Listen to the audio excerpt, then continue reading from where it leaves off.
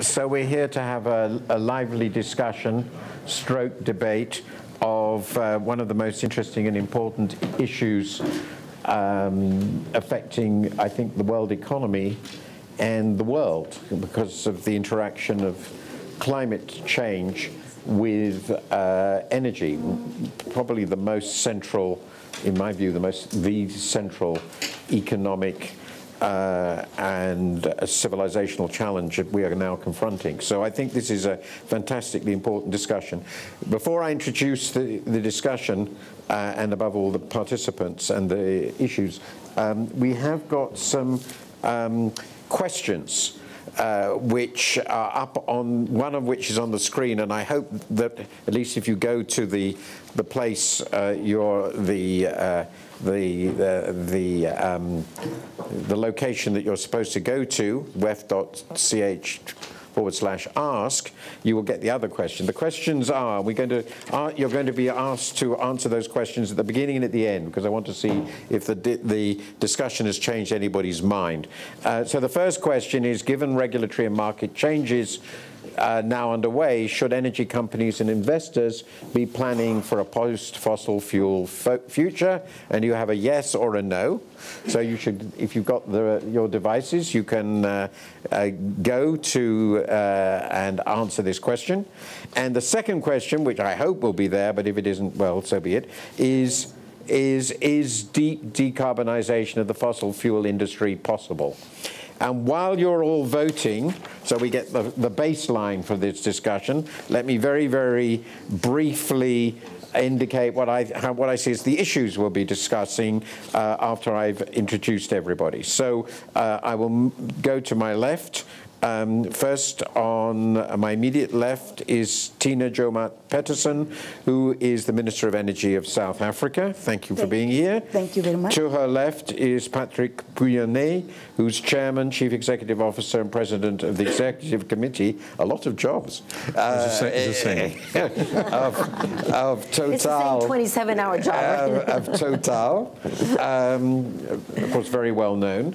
To his left is Christiana Figueres, who's Executive Secretary of the United Nations Framework Convention on Climate Change, and of course played an enormous role in the COP21 negotiations in Paris, which were completed successfully, to some people's surprise, last December. Oh, ye of little faith. No, to her left, based on evidence, but to her left is Kenneth Hersh, who is founder and chief executive officer of NGP Energy Capital Management from the United States. And finally, to his left is Enrique Ochoa Reza, who's chief executive officer of the Comision, I'm going to pronounce it terribly, I apologize, Federal de Electricidad of Mexico, and I think everybody can work out what that is. So we have a good representation of experts. Now, where are we? Well, first, the world has committed itself to some remarkably ambitious climate targets with the aim, in ideal circumstances, of limiting the increase above pre-industrial air levels of temperature to no more than 1.5 degrees centigrade, which, given what's already happened, is a very ambitious target. Today, according to my very recent research, I think this must be roughly right, 87% of all energy, commercial energy consumed in the world comes from the fossil fuel industry, so it remains overwhelmingly dominant. And it seems to me as near certain as anything can possibly be that if you look at what's happening in the world, that the demand for commercial energy is going to rise a lot. Because there are a great many people around the world, and there are people here from countries very much involved in this who will want more energy. And of course, emissions have been rising and continue to rise until very, very recently. Last year seems to have been a pause, but basically been rising consistently while we've been talking about it. So the question for years, we've talked about decades, and I've written many columns pointing out that actually it's, as it were, hot air so far. So the questions then are, can we bend this curve? How can we bend this curve? And will we bend this curve? And what would all that mean for the fossil fuel industry? Should we see it as a dinosaur? Are some of its assets stranded now, or is it part of the solution, and if so, how? Those seem to me the questions we are addressing. I hope we've got the answers to these questions that you have just given. Can you see what those answers are? Okay. Oh, well, that's fascinating. This is, I think, a very carefully self-selected audience. So, yes to we should be planning for a post-fossil fuel future, 80% to 20%. I don't think I've ever seen such a result in such an audience. And the next question is, that is interesting. So, we think it's going to happen, but we're not completely sure how. So, but the main implication of that, I would take it, is that since you can't deeply decarbonize the fossil fuel industry, given the skepticism, that it's sort of over. That must be the implication I would take. Maybe I'm missing something. So that's a fascinating baseline. You'll all have an opportunity to vote again after you've heard the discussion. So I'm going to start now with Ken Hersh. Each participant will, just to frame it, each participant will have 3 minutes to set out their view. We'll have a discussions among ourselves for maybe 15, 20 minutes, and then I'm going to go to the floor. You're going to have you ask questions, and I might, and I'll see how the first two examples go, allow 1 or 2 sentences of comment. But if we get speeches, it'll stop immediately. But it is a debate, and it would be nice to see, if somebody has a point, I'm prepared to listen, but only if you can make it in really 2 or 3 sentences. Okay, Ken Hersh. Okay, to hit the point head on, first as an investor, which is my perspective, has been investing in the oil and gas industry, the whole value chain, for about almost 30 years now. At the outset, I'd also make the case that people in the fossil fuel industry aren't necessarily anti-climate. Okay, there is a responsible way to develop hydrocarbons, and it's a balancing act, because so much of the economic growth in the last century has been on the backs of cheap and reliable and plentiful energy. So now we want to add clean to it, and that's going to be an ambitious target. And so I'll speak from an investor standpoint. As you said, Martin, number one is that global energy demand will rise. Estimates from the sources, even at Paris, is between now and 2040, energy demand will increase about 35% globally. And even though the percentage market share of the non-fossil fuel sources will increase, in aggregate, the fossil fuel, oil, gas, and coal units of production will all increase, even though the market share will go from the low 80s to the high 70% of demand. Hydrocarbons will still dominate, being over oil, gas, and coal still being over 70%, almost 77% of total demand. From an investor standpoint, it's important for us to understand that all oil and gas decline. Every oil and gas well declines over time. So we don't have the luxury of thinking in terms of 50 years. There are certain projects like the Canadian oil sands that have very, very long projects measured in decades.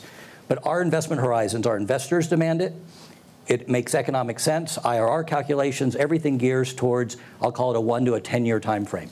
So when I'm looking at data from now until the year 2040, and I'm seeing that oil demand will grow from 90 million barrels a day, 92 million barrels a day today, to over approximately 105 million barrels a day. Natural gas demand will go up 63% on a per unit basis, and even coal tonnage will grow 2%, okay, over that time period. That's 2% cumulative. 2% cumulatively, okay? And so those are very important numbers. They're slowing the rate of growth, which is all important, and that's what this whole movement demands. But it's not an either-or situation. And if we make it an either-or situation, the reinvestment dollars that we need to sustain oil and natural gas production, to keep electricity flowing, to keep transportation moving, and those are 2 separate markets, and they're not interchangeable. That's very, very critical. And so if the baby gets thrown out with the bathwater and we stop investing, then we're going to have massive decline rates, shortages, unreliable power, super high prices. And remember, high energy prices is one of the most regressive taxes you can put on a population. So I believe that we have to do both, but we can't not increase the investment in fossil fuels simply because aggregate demand is growing. Okay, that's a very clear statement. Thank you very, very much. The fossil fuel industry definitely has a future, and the future is now, as it were. You have to invest now. That is, I think, the core. So if I may pass now to you, Minister, how do you see this situation from your point of view? Thank you very much, Moderator, Excellencies, and participants. I happen to be the Minister of Energy in South Africa. It's a very difficult position to be in right now. We have the highest Gini coefficient, one of the highest in the world. We have the highest level of inequality. 3 million people in South Africa do not have access to modern electricity. 90% of our energy comes from coal. We have made commitments, however, at COP15 to reduce our carbon footprint. The past 2 to 3 years, we've embarked on a very ambitious renewable energy program where we've brought investors on board, foreign direct investors. Most of the investment actually also comes from within South Africa, but the partnership which we developed with the private sector has been phenomenal. So for now, we've brought about 6,000 megawatts of hydroelectricity, wind, solar PV, and I think it's going very well. 2,000 megawatts have been committed and already connected to the grid. I've just announced a further 6,000 megawatts for renewable energy last year, and we'll do another 6,000 megawatts of renewable energy in last year, 2015, 6,000, this year, 2016, another 6,000. Extremely ambitious, but it is the most successful investment program. The investor confidence in the program is very good. We do realize that our reliance on coal will peak until that our profile of the use of coal will peak up until 2020. From 2020, we'll reach a plateau and until 2030. And then with the renewable energy programs coming on board quite aggressively, will be the dependence on coal will decline from 2030. So I think we do have a number of challenges. Speaking of the fourth industrial revolution, I think many of South Africans are still stuck in the second industrial revolution, where we need access to electricity, let alone access to technology. And I think that the backlogs that we do face, we are attempting to address. The challenges I also have is the interconnectivity in the African continent. We do not function as an isolated structure. Our neighbors, Mozambique, immediate neighbors, are dependent on us for energy. So my work is also in the Southern African Power Pool, right to the Democratic Republic of Congo, where I do the Grand Inga. I think you indicated very clearly, Minister, both the immense challenges that a country like you faces, given how the difficulty of phasing out coal and the significance of what you're trying to do. I think it brings out the dilemmas very, very clearly. And I suppose it's absolutely correct. You are or many of your people are still not really in the second industrial revolution. So that then leads me to Enrique. Thank you, Martin. Well, Mexico's energy reform is promoting a win-win solution. We have to promote electricity infrastructure that it's low in cost and that it's low in emissions. And in order to do so, we're approaching it in 2 ways. First, we're going to increase our capacity to produce electricity through renewables. Right now in Mexico, 26% of our electricity comes out from renewable technology. By 2024, we're promoting investments from now till then so that we can increase it to 35% of our mix. On the other hand, we have to acknowledge that fossil fuels are different in their cost and are different in their CO2 emissions. In Mexico, we used to produce electricity in an important way with fuel oil, which is costly and highly pollutant. So one of our alternatives is to switch that into natural gas. So we're promoting investments for new natural gas pipelines. We're promoting new combined cycle plants to use natural gas with top technology. And to do so, we are attracting investments over $11 billion. And we will be promoting tender processes this year for additional $15 billion of investment, private sector, national and international. This energy reform will allow us to achieve 2 objectives. One, to lower our emissions of CO2. And second, to lower the tariffs an industrial, commercial, and domestic level of electricity. We have done so in this 2015 that just ended. We have, in comparison to 2012, reduced fuel oil consumption in the electricity sector by 45% between 2012 and 2015. Industrial tariffs have gone down between 30 and 40%. And actually, an important thing for us is that in comparison with the US, our industrial electricity tariffs, which were 84% higher in 2012, were now in October of 2015 only 13% higher. Our aim is to continue downsizing that bridge between the industrial tariffs in electricity between the US and Mexico so that we can become more attractive for productive investments. Thirdly, we need to decarbonize our budget, our national budget. President Peña Nieto's fiscal reform aims at that. We depended in our national budget at 39% from oil resources. Now we do it at 19% after Peña Nieto's fiscal reform. So at the end, it's a three-level change. First, energy reform that allows us to produce more electricity with renewables. Second, to shift from fuel oil to natural gas. And third, a fiscal reform that allows us to depend less in oil resources for our national budget. Thank you very much. It's an interesting overview, and we'll come to implications very soon.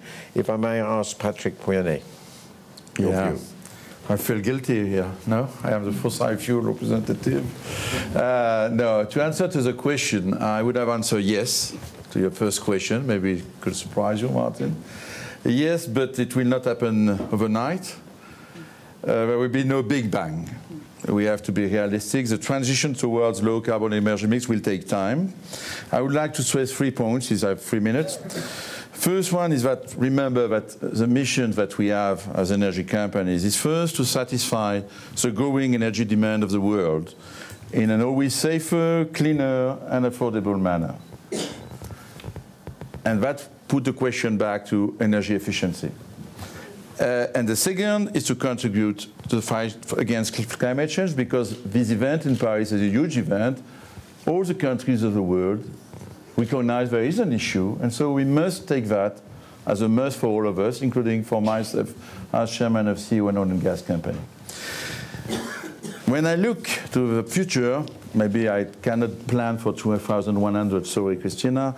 I try to embark my company looking to 2040, which is a little far, but 20 years. What will be Total in 20 years? Mm-hmm. And what I put on the table, everybody in company is, okay, let's look to what is a scenario of an international agency compatible with 2 degrees. I have to have a strategy compatible with 2 degrees. It has been decided in Paris. What I observe there is that first, the demand should only increase by 10%, 12 exactly, only 10%, compared to a natural scenario, the business as usual scenario, which is an increase of demand of 50%. Mm-hmm. So the first huge challenge for all of us is energy efficiency. Keep that in mind. The second is, what is the energy mix in 2040? Renewables are there, solar and wind, for 10%. It's 1% today, 10%. So there is clearly a growing market, but it will be 10%. Fossil fuels are there as well, but only for 60% compared to the 87%. I am in the 2-degree scenario, which is aggressive. I don't know if we can reach it, but I take that as a basis. And there you have coal diminishing. Oil is declining compared to today, compared to 2020, which is the peak. And gas is growing in 2040. So that's the image that I take on the table. In front of that, first I would like to stress, second point, that we don't have all the technical solutions today to come to such a carbon energy mix. Innovation is absolutely of essence if we are serious about it. We need a tremendous amount of innovation. For example, in renewable technologies, there is still a lot of things to do to make them more competitive. I know that we are all today enthusiastic about it. We are big solar investor. There is still a lot of things to do if we want to be competitive, in particular at the price of $30 per barrel. It's not a good news, I can tell you. The second field of innovation, energy storage. Because if you want really to get rid of fossil fuels, you need a huge increase, a huge innovation in energy storage capacities, and it's difficult. Third example is carbon capture, utilization, and I insist on utilization and storage. Because if we want to be net CO2 emitter in 2050, there will be fossil fuels produced. But we want that to net it. Yes. And I insist as well as on utilization, because we speak a lot about storage. We see the limit of that. Utilization maybe is a field where we could innovate with chemical companies. What can we do with CO2? We can capture it. Can we do something with that? So innovation. And then, of course, for companies like mine and my colleagues, let's be clear, our products are responsible or partly responsible of climate change, but I'm fully convinced we are part of the solutions. We are in the energy fields. We understand these topics. We have engineering. We have the financial capabilities. I would also remember to the investors that the private oil and gas companies represent only 30 to 40% of the market. So there is room for investing in private oil and gas companies, because 60% to 70% of markets are national companies. Remember that. And what is my strategy? It's quite easy. You will have less oil, so I have to invest in assets which are competitive, whatever the price of oil will be. So it's a merit curve approach, which is the only good approach, by the way, when you are in commodity business. So investing today in all assets which will be high in the cost merit curve is probably not the right strategy. This is why I began to divest of some of them last year. Second, you need to promote gas. There is gas will grow. So gas is clearly, for me, the transition energy. You know, energy, remember 300 years ago, it was the wood. When we go to coal, when we go to oil, we will go to gas and renewables. All that is a transition. So I'm not afraid about stranded assets, by the way. I'm not afraid. You know, Shyamani told one day it was not the end of the Stone Age because there is a lack of stones. Coal, we will not develop all the coal on Earth. We will not develop all the oil of coal of Earth. For example, for me, it makes very little sense to invest today in R&D in, I don't want to make a mistake, it's not shale oil, it's oil shale, I think, in English, because this is stranded for me. We don't need this type of things. So, and then natural gas, and then renewables, because it's a growing market. So of course it's a diversification. It's not because I am in oil and gas, but I know what is solar industry, but we have to be serious about it. It's part of the evolution of the energy mix. So my ambition is Total to be still a leader in 2040. So I need to make a strategy in the wave of this energy mix transition. This is what I will say. So that raises lots of fascinating questions, which we will discuss in a minute. Christiana. Well, there are many surprises today, right? The first surprise was how the audience responded. The second surprise is that Patrick, your response to the first question. And the third surprise is that I actually coincide with much of what Patrick has said. So maybe we spend too much time together. Oh, you have an influence, you know? Oh, well, I don't know. 3 points on from my side, not surprisingly. Technology, regulation, and finance. From the technology point of view, I just want to carve that out into what I would call 3 sectors. The first is technology for electricity, right? Because that is completely different.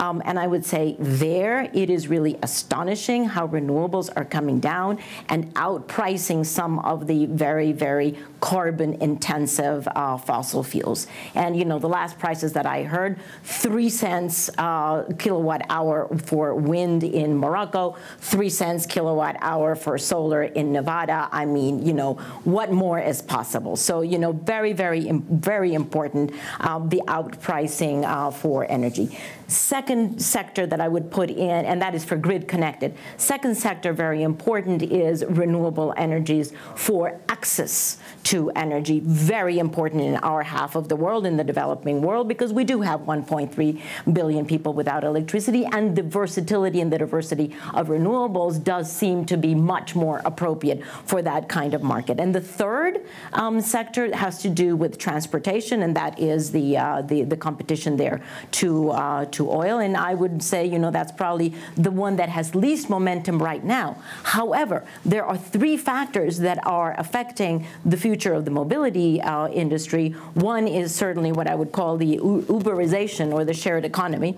The second is the tendency toward electric vehicles, and the third is the tendency toward self-driving. All of those coming at the same time, and I would say probably putting a pressure down on the demand for oil. So all in all, I would say big picture from the technology perspective, a very interesting future for renewables.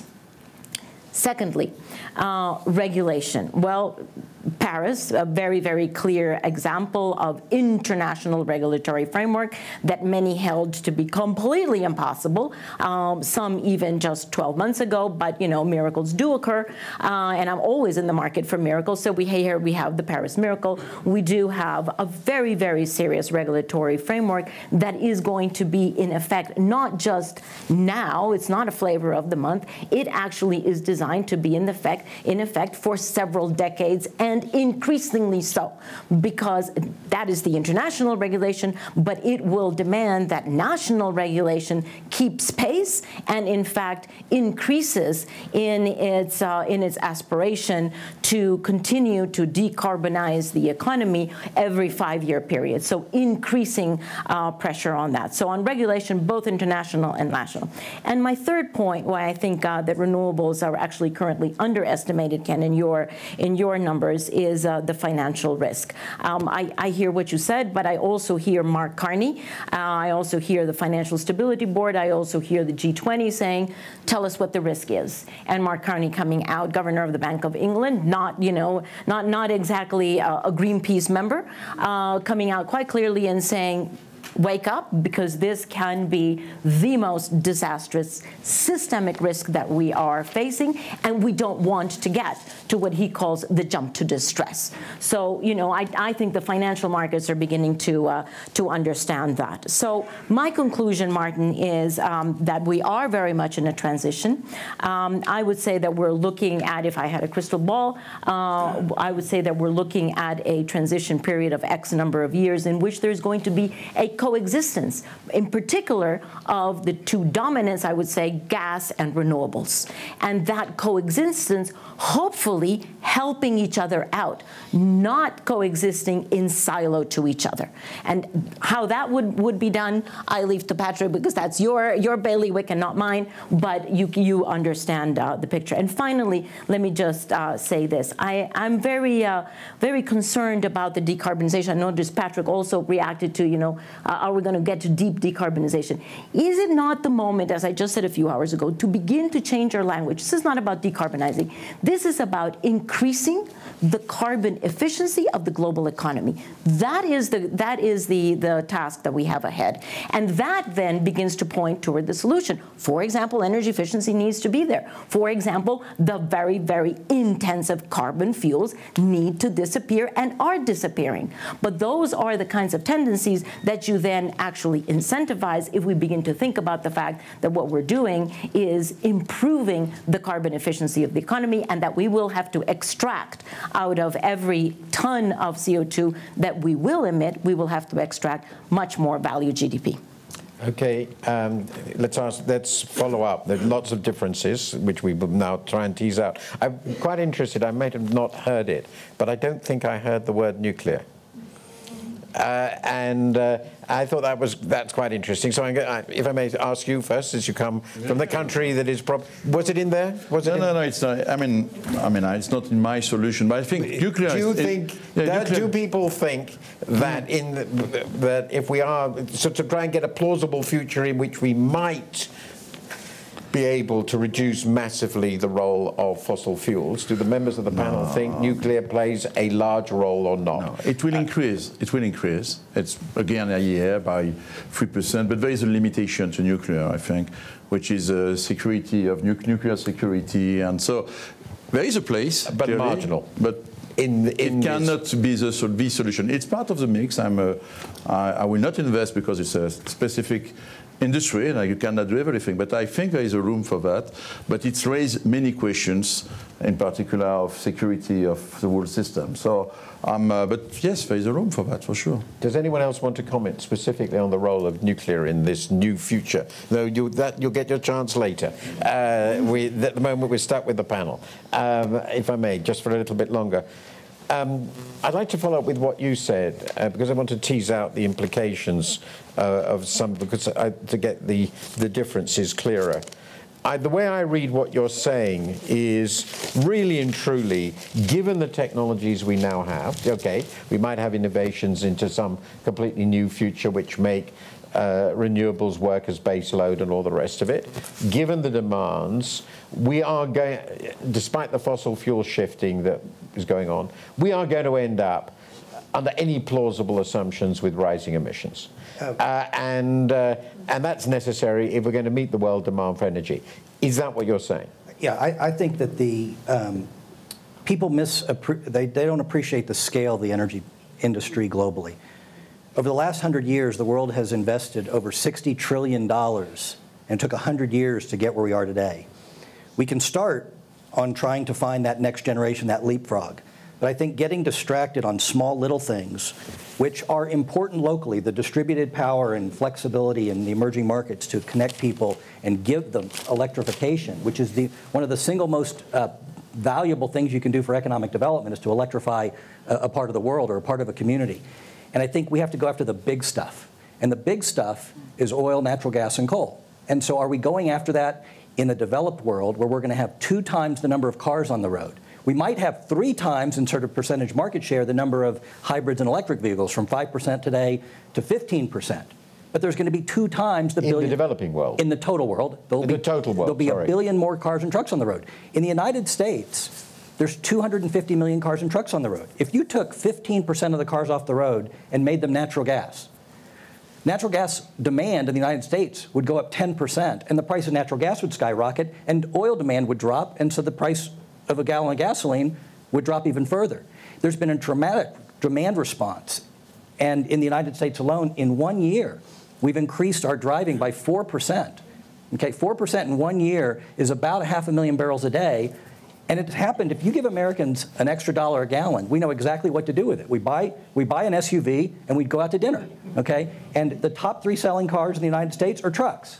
And the average miles per gallon of the new fleet of cars has gone down, despite all of the emotional attachment to renewables. And there has been truly emotional attachment that this is something we need to get on with. But at the end of the day, cost matters.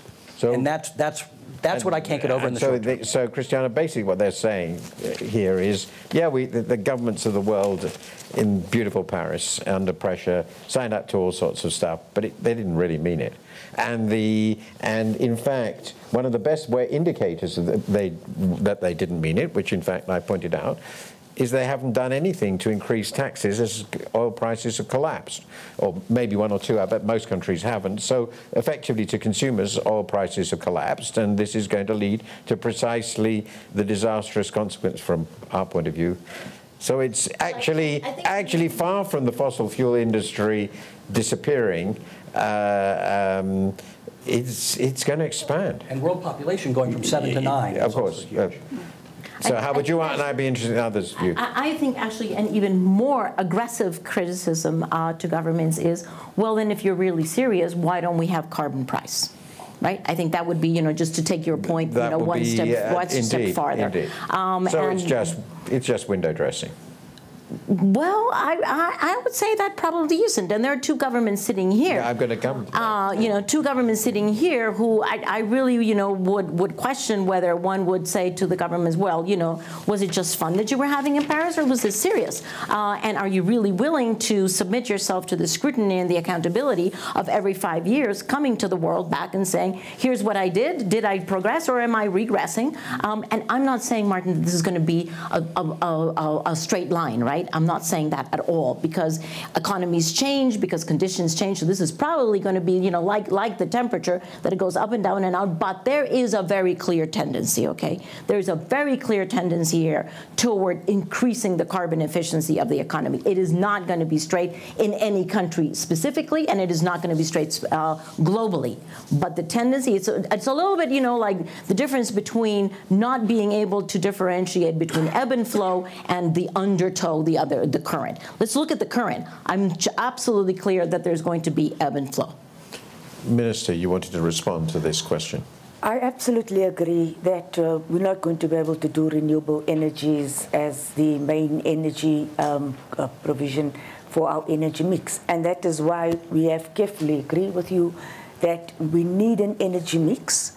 We are one of the countries which also decided that part of the energy mix will be nuclear energy, particularly because of our water scarcity. You've seen that we are having a serious drought in our country. We need gas and nuclear for desalination, not just for energy. But we know that right up to 2020, even to 2030, our dependence and reliance on hydrocarbons is going to increase. And we'll only be able to plateau out after about 2030, around about this. Our timeframes are more or less the same. But for us, it's about access to energy, access to electrification, not only in South Africa, but in the rest of the African continent. Our Agenda 2063 with the AU is about integration and ensuring that there's industrialization in the African continent, and we cannot do that without renewables. The sun is a resource which we have. It's a resource which is there. Of course, we don't have the storage capacity, but we do believe that that technology will be available shortly. Yes, absolutely. Mexico will definitely accomplish its compromises to reduce CO2 emissions.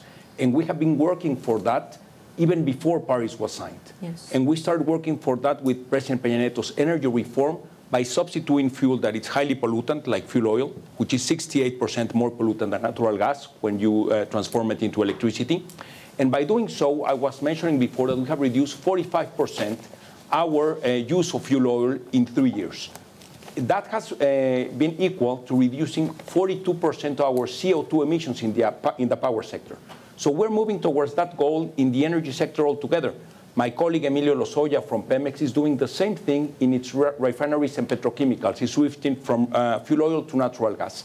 Now, that's a contribution. And the other end of our contribution and commitment is to increase our renewables. And by renewables, it's not only wind and solar. It's also hydropower plants and geothermal plants.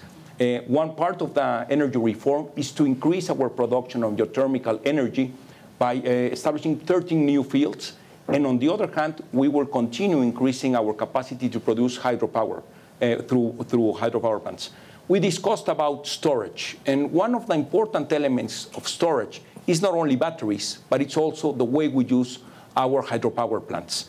In Spain, elsewhere in Europe, you have reversible hydropower plants.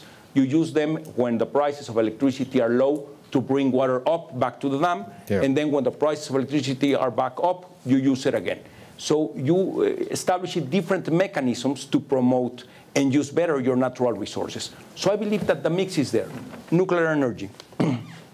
Obviously, there are countries like France that have 50% of their power mix with nuclear. Other countries like Mexico have only 2%. So there are different solutions, and there are different technical solutions to different problems.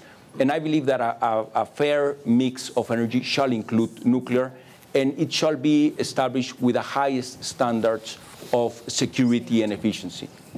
Can I just follow up one question with you, and then I know you want to make a comment. I mean, what I'm hearing here, if one takes a sort of optimistic view that we're going to get somewhere with this, with the results of Paris, is that there is going to be a fossil fuel future, and indeed it's consistent with your own argument, but it's increasingly a natural gas future. So that raises the question that Ken raised, which is, the economics of gases against other fuels and what we do to bring about this shift. Do you see your company as essentially a gas company by 2040? Do you think that's what the fossil fuel industry will really be by that time? And will coal have largely gone? We will have more gas than oil, I think, just because the market of gas market will grow and because the oil market will diminish. So it's just a market story. But there are conditions, and I fully agree with what was said and by your answer. Let's be clear. If we do nothing in terms of carbon pricing, we will have plenty of coal. That's the reality. That's the economical reality. India will develop coal. South Africa. If you don't have the right signal in the market that you put in the price of energy, the cost of the climate pollution, if I count the CO2, there is no way. And this is a real question for the global economy because it has a cost. And the energy is one of the key factors for the future growth of the world. So this where you are right, it's a question of, or that's a question of, one of the words we use is affordable. And people want affordable energy.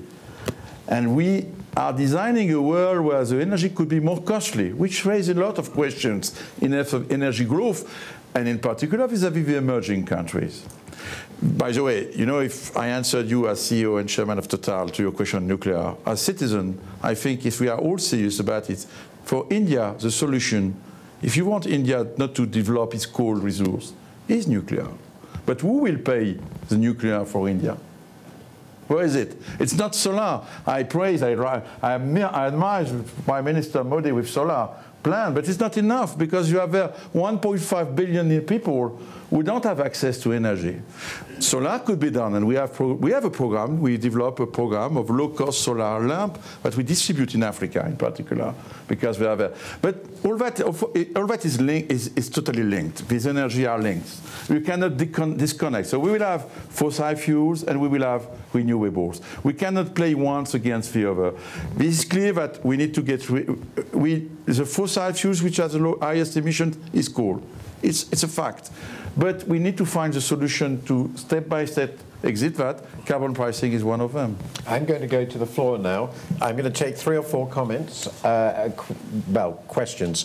If possible questions, you have a burning comment, which you can do in 2 sentences. You don't need to justify it. You just make your point.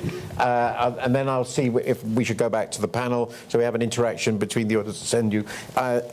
This is a strange position I'm in with people behind me, and I haven't yet evolved eyes in the back of my head, so I'll do my best. So is there a microphone or no? So we'll start here.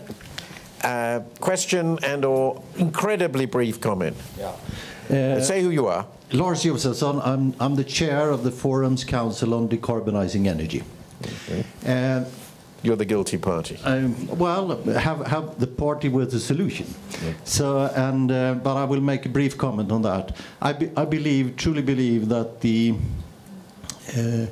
route to our solution of this problem is electricity. We need to decarbonize electricity as soon as possible. And in order to do that, we need decarbonized baseload power. And nuclear was mentioned before. I totally agree with Patrick if you address it to the generation 3, the present generation, or even the generation 3+. But the next generation, generation 4, is a totally different. I would say that has the potential to be a real game changer. And that can be available commercially in 10 years from now if we want it to be. And that we put in our work in the council. I would also like to say the other alternatives. I think you've exhausted your. Yeah, the other alternatives is actually using CCUS, or you can also use sustainable biomass to get baseload power. I have, of course, a lot of other things. I'm sure you do. But unfortunately, for some reason, they didn't put you on the panel. The gentleman here, please. Could you bring the microphone, please, to this gentleman? Please say who you are.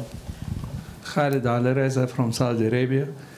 I just would like to remind everybody the objective is to reduce carbon emission. And we have not addressed the biggest issue behind carbon emission, which is deforestation.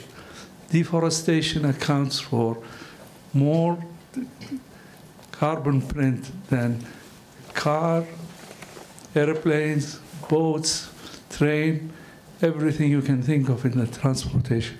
So I'd like Thank you very much. Very good point. I'll take one more comment or question. Lady here, please. Yes, ideal, suited. Right next to the microphone. Please go ahead. Thank you very much. I'm Jane Burst and I run the Climate and Environment Department at the National Physics Lab. And I just wanted to build on the comments around carbon pricing and specifically ask Mr. Hersh here, does your model that you use for investments include any carbon price? If not, how would you justify that given that there's emissions trading schemes in countries representing more than 50% of global emissions and carbon taxes in many other countries as well? And at what point do you think the carbon price would need to be reached in order to change the IRR for your projects? That's it. I'll take one final question. This gentleman behind there, and then I'll go to some other quadrant of the room. Please. Thank you. My name is John Mogg. I'm chair of the Future Electricity. I have a specific question. I also am a regulator by background and training. The specific question relates to how much the present low prices of oil will affect the growth of renewable energy in the immediate future and potentially depending on the state of the oil market in the future. So we've got some very good questions. There's a question directly to you, Ken. So I'll start with that. Do you allow for a carbon price, a possible carbon price in your projects? And what would it have to be to really shift what you do? So it's a very good question. One of the investment markets are responsive. So today, one of the biggest problems globally is that carbon is treated unevenly around the world and inefficiently around the world, and in some places it's not. And so as takers, that would be a tax. And so we look at tax rates wherever we're investing, and so that would be a tax. And if it's there, we factor it in. If it's not there, we don't. We make. What if it might be there? If it might be there, we You've actually got a 10-year horizon. Sure, in a 10-year horizon, we would look at some sort of sensitivity on it. But in the present value equation, something that happens in year 10 really gets drowned out in this time frame. I want to emphasize something that's really, that I view as sort of a little bit of an inconsistency in the way we approach things. I totally agree that natural gas is the single bridge that can take market share from coal. Okay, we're talking about electricity, so it's not about oil. Okay, so today's low price of oil doesn't really matter because electricity is what generates the CO2 primarily, and the big base load power is coal. And so the only real viable thing we could do today would be natural gas. And one of the principles coming out of Paris was we need to peak emissions as soon as possible. Okay, so I would go for the low-hanging fruit immediately. So my question is, the IEA estimates Paris to get the INDCs approved or through would cost $13 trillion. And as you wrote about, Martin, this week, the emerging market capital flight is going to make a lot of this money unavailable. Okay, for $1 trillion in about 10 years, we could replace all of Chinese coal with natural gas-fired power plants, and it would cost $1 trillion. Okay, it'd be the biggest trade finance deal done between the Siemens and GE and whoever else wanted to get involved. Okay, and for $1 trillion we could do it, and then we could leapfrog once that's taken care of, and you could eliminate 20% of CO2 emissions right there. And China would love it. It'd be the biggest trade deal that we could announce. Now that is actual math. Now, but getting 196 countries together is important, I think, for the next 50 years or 75 years. But right now, about 7 countries matter. Okay, and those 7 countries produce 70% of the emissions. And the lowest hanging fruit is Chinese coal. American coal is already going down significantly because of natural gas. Natural gas from Texas is fueling Mexico's gas development. So we like the market. I get the point. Okay. And does anybody want to come back on nuclear at all? Or I just wanted to maybe answer to you. We made a lot of studies on that. At $30 to $40 per ton, you change the picture very efficiently. You don't need more than that. At $30, $40 per ton, you have a lot of mechanism. First of all, gas become competitive against coal in many scenarios, and it's a level where you begin to really have an influence on innovation. Because the costs, and people today, when they speak about $100 per ton, they are wrong. It's just a static view of technology and the capacity. If we mobilize innovation, $30, $40 per ton, it's largely enough. So it's not a huge amount when you impact of cost of energy. People are afraid by carbon pricing because immediately we see if we want to store carbon, we need $100 per ton. It's wrong. It's a static view. And in this world, we are creative, we have innovation, and we demonstrated that in the energy field with shale oil, with shale gas. Shale gas was not existing. Mr. Hersh tells you we have the solution in the US today, but 10 years ago, we have no solution. So technology is a key. And again, don't afraid people about carbon pricing by raising big figures. It will be dynamic, and it will solve the problem. Can I go to deforestation, which I do think is an important issue? Christiana, would you like to comment on the... Well, that is a huge challenge which we're really not addressing at all. There's two comments to that. First, that it is 20% of the emissions, and so it needs to be managed, and Paris covers it. The other piece that is very often overlooked, is that the way Paris is looking at climate neutrality is it is looking at both sides of the ledger. It is looking at reestablishing an ecological balance between the emissions that we will have to put out and the absorptive capacity of the planet. So we have actually two levers in our hands, right? We can bring down emissions, and we absolutely must increase the natural capacity of the Earth, in addition to CCUS technologies. That is not the natural capacity, it's the man-made capacity. But the natural capacity is also at our hand and can also be used. Does anybody want to comment further on what the current low prices of oil are likely to do and the way people are responding? How serious? Because it's obvious. It's going to... Okay, go ahead. The answer is obvious. It's very detrimental for any policy. Let's be clear. I hear since last 6 months that there will no impact. It has an impact. You know, people are rational economically. They're acting. The investors are people who are economically rational. So today at $30 per barrel, sorry, but I am a big investor in solar, and I was advocating that there are 20 countries in the world where we could make solar profitable today. It's not true today.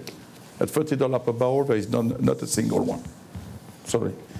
And so this has an influence, including on energy efficiency. We made huge efforts in the last 10 years in energy efficiency because energy was expensive at $100 per barrel. So this is connected. You cannot avoid it. Can I come in on a counterpoint with that? Because is it not true, Patrick, however, that at the same time this low price is actually taking out very, very expensive and difficult to reach oil and gas off the table? So you're taking off, you know, Arctic drilling, you're taking off deep water, you're taking out sour gas, you're taking out all of the very much more expensive categories of, you're taking them off the table, or at least delaying them. So I think it's working on both sides, is it not? I think it's not the price which take off. It's just what my remark about merit curve, cost merit curve.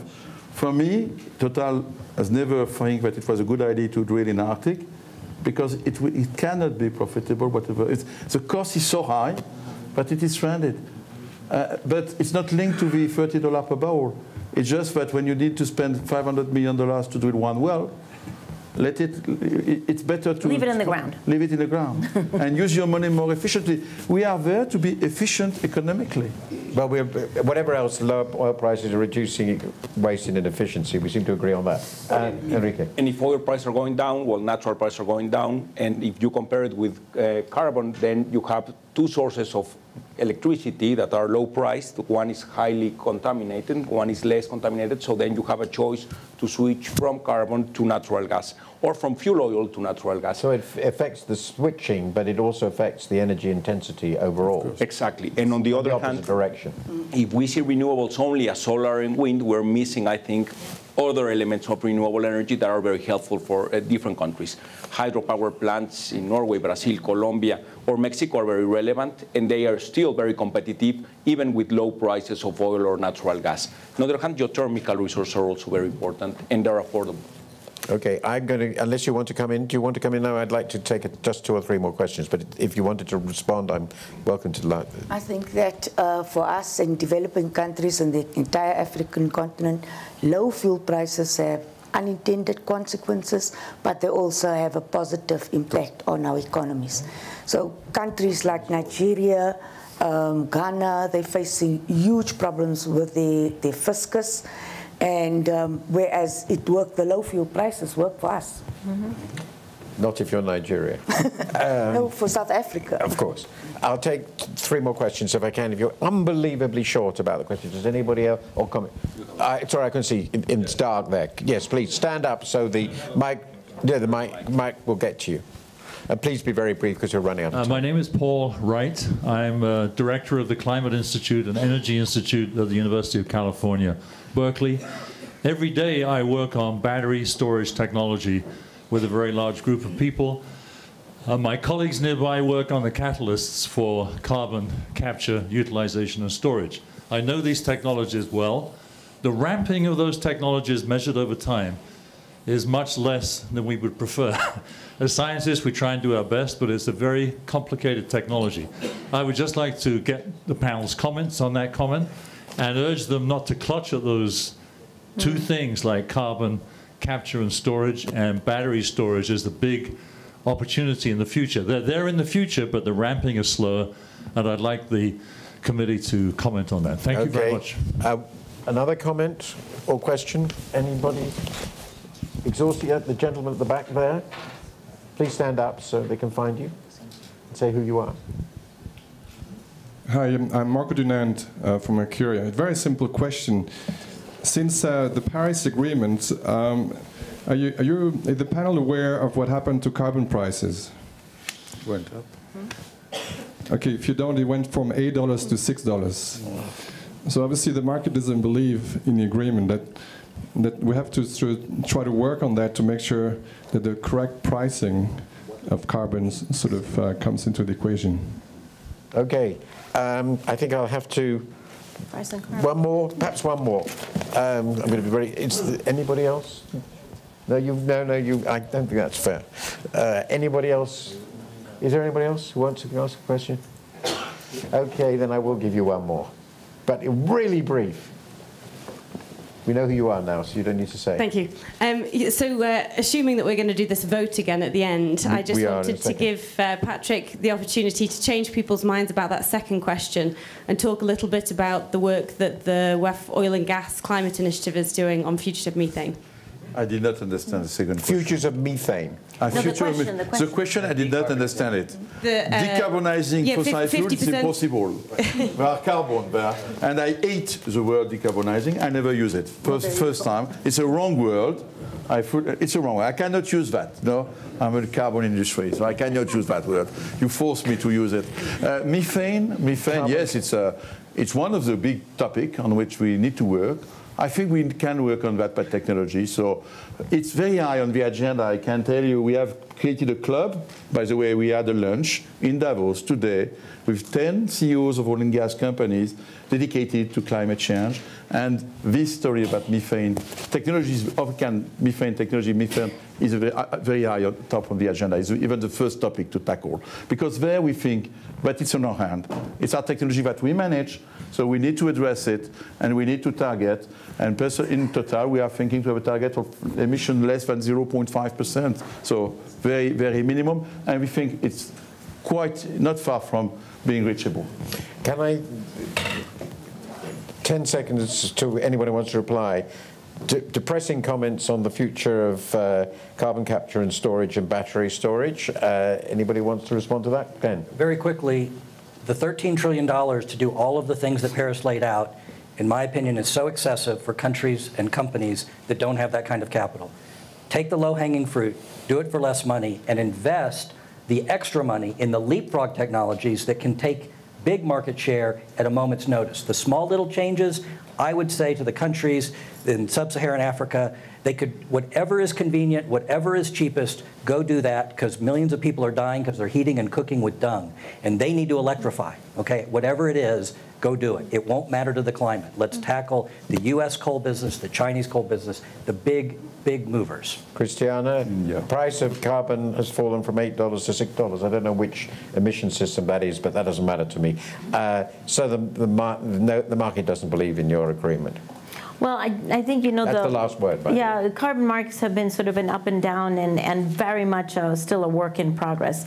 I don't think that the price in carbon was actually a reflection of Paris. It's been a very much of a seesaw, and I think, again, you have to take the long-term view, and it's not the price, that kind of a price on carbon out of those few jurisdictions that are currently putting out a public. It's actually the much deeper price on carbon that is we will be seeing soon, for example, coming out of China and then out of all of the other jurisdictions. Okay, we're now going to vote again, thinking very carefully about what's been said and what it implies. So the first question is, given regulatory and market changes, should energy companies and visitors be planning, think about planning horizons for a post-fossil fuel future?